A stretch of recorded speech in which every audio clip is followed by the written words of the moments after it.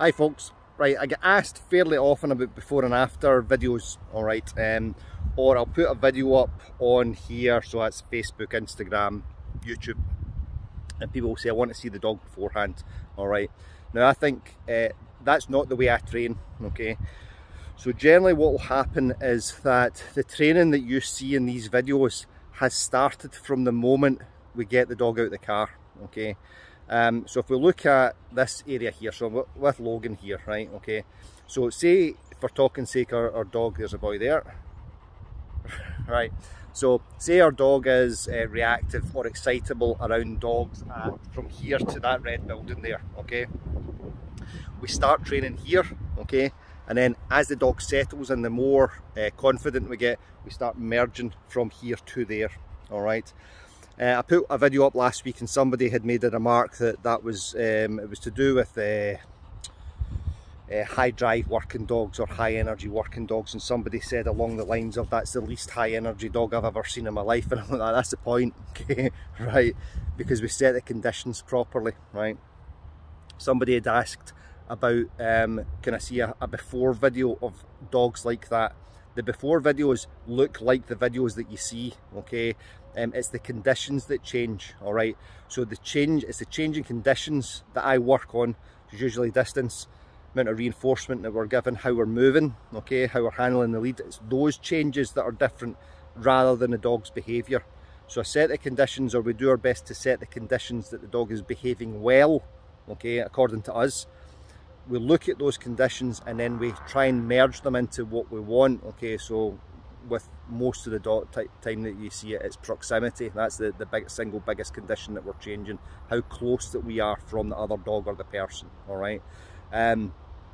It's what people very often want to see, and I think it's probably because of TV trainers, is they want to see dramatic before and after videos, okay, so that we can now see the process of change, okay. And again, just as I've said, the process of change is the change in conditions, all right. So if you've got a dog who is shows behaviours that we label as being aggressive or reactive to dogs or people, for talking sake, so lunging and barking at other dogs and people, your dog will not be lunging and barking all the time, okay. So if your dog is in the room just now, look at your dog, are they lunging and barking, okay. Then look at what are the conditions that you're under just now, okay, sitting in your room or sitting in your car, on the bus, whatever you are listening to this, okay. And then the conditions at which point you see the dog, okay. And those two sets of conditions are capable of being merged one into the other, all right. So that's what we look at, rather than really dramatic before and after videos where it shows the hero dog trainer wrangling the dog and all this nonsense, all right.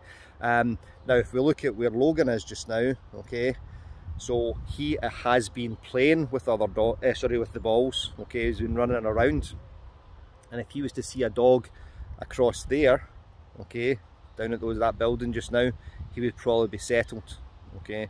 And the conditions are that he's been playing for 10 minutes, okay, and he's been playing with the ball and he's been interacting with me, okay.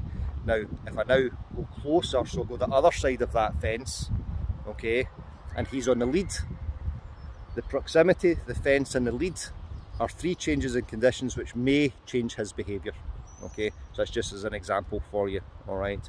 And what we're wanting to do is gradually merge those conditions in from here, the distance from here to the fence there, okay, my handling of the lead, okay, so can he move well with me on a slack lead as well as he moves with me on when he's off lead, okay.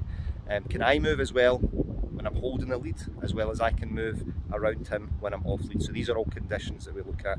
So look at the conditions, okay, and that's how we change behaviour, because behaviour changes in relation to changing conditions. All right, so hopefully that's been useful, and I'll catch you next time, folks. Love and peace to you.